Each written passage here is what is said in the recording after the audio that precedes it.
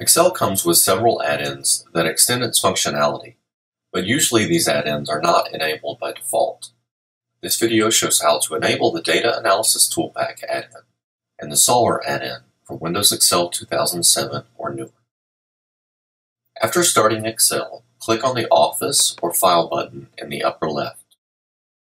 Choose Excel Options, and then click on Add-ins on the left. At the bottom, you should then see the word Manage with the option Excel Add-ins already selected. Click on the Go button.